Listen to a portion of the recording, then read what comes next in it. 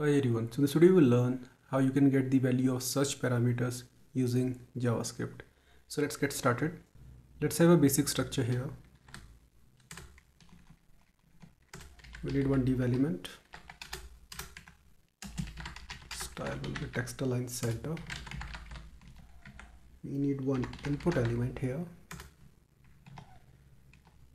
Placeholder will be enter param. We need one button and it will be get. We also need one h1 element to display the value.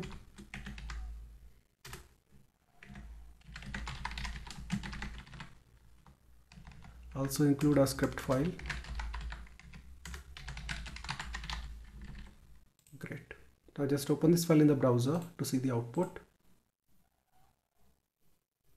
Nice. Let me explain how it will work. So we'll have one dummy URL and we'll enter the search parameter here, and when I will click on this get button, I want to display the value here. So let's go to script file and start working on it. So I already have a dummy URL available.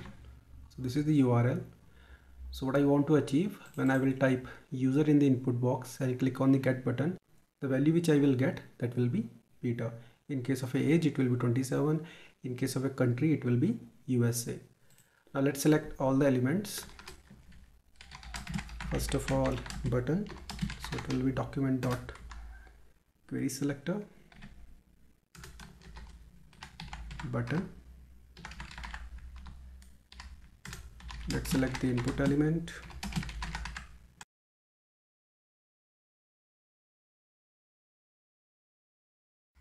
Select the h1 element and we'll make it display.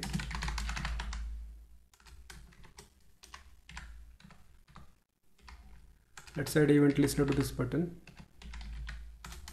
and it will be click event.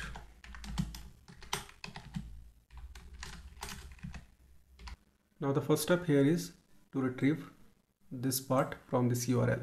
For this we'll make use of URL object.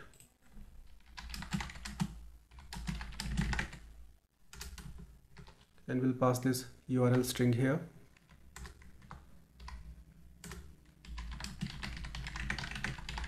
To get that string, we'll make use of search property. Sorry for this, it should not be window, it should be url.search, and we'll make use of slice method. After doing this, we'll get only this part. To get search parameters from this string, you have to make use of URL search params object. So let me create one more variable. It will be URL search params and we'll pass this search string here. Okay. Now we need to get the value from the input box. So let's make it input param and it will be equal to input dot value.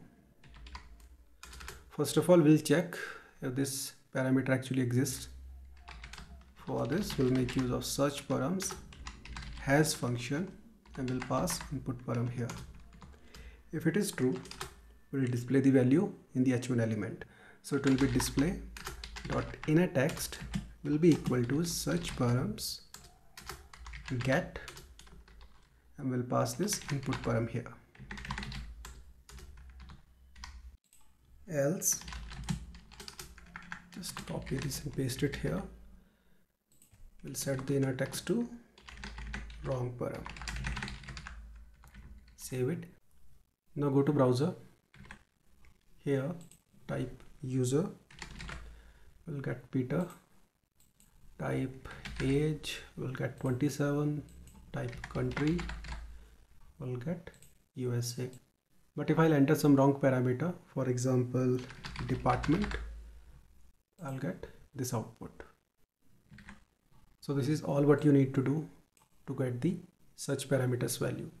I hope you got the point, how it actually works. See you in the next video. Have a nice day.